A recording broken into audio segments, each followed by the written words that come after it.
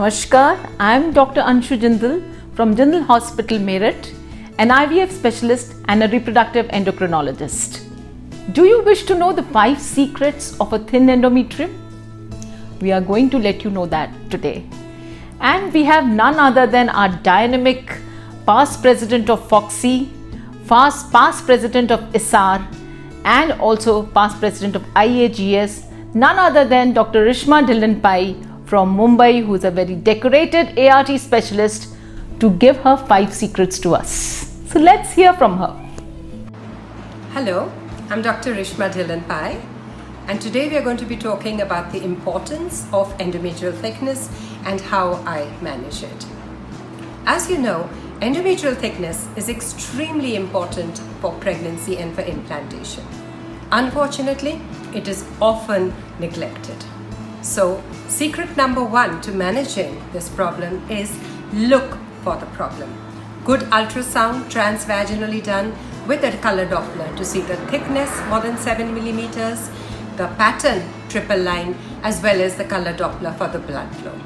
Follow this up very often if required with a hysteroscopy, not only to look for any pathology but also to do a biopsy, which will help us to look for any endometritis or tuberculosis or any other issues such as dating, which we can later do.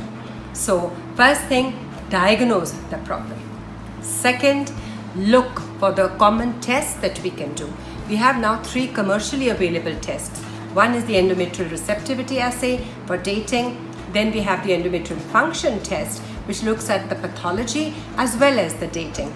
And we also have a respite test, which is used for looking for any signs of inflammation.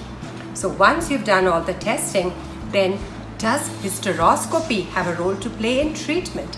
Many studies say that just doing a hysteroscopy may improve implantation rates. Also, if a scratching is added on during that time, there is a controversy about whether it actually improves pregnancy outcomes. Importantly, look for endometritis when you're doing that hysteroscopy. Very often you can diagnose it that way. And it can be very easily treated with antibiotics with good results. So 3 secrets down. What else can we do when you actually find a thin endometrium? Lot of things to help improve endometrial thickness. An infusion of a simple thing like HCG can help. An intrauterine infusion of platelet-rich plasma. Many studies reinforcing that fact. GCSF, granulocyte colony stimulating factor infusion, again helps improve endometrial thickness.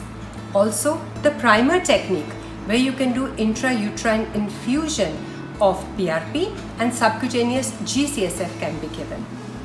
Even stem cells are being used as an intrauterine infusion to improve endometrial thickness.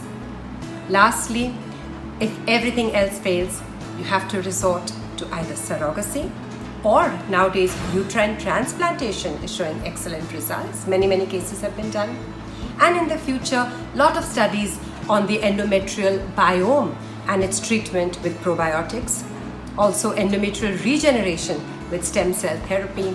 Studying the fluids of the endometrial cavity in real time. And finally, an artificial uterus being created. And so, I'm sharing all my secrets with you today. Hope this will be of benefit to you. Thank you, Dr. Rishma Dhillon Pai, for giving us your 5 secrets of thin endometrium. I'm sure people who are seeing this video will really benefit from this. As we are all aware that thin endometrium definitely reduces the chances of a pregnancy. And if you get a thin endometrium in a fresh cycle, it is better to freeze all and do a frozen embryo cycle which has been prepared with hormones. And a thin endometrium not only causes infertility, but it also gives rise to recurrent implantation failure, abortions, and hence it has to be treated. Thank you once again, Dr. Rishma, for giving your 5 secrets. Thank you. If you like this video, please click on the like button and subscribe to our channel so that we can bring more of these 5 secret videos to you.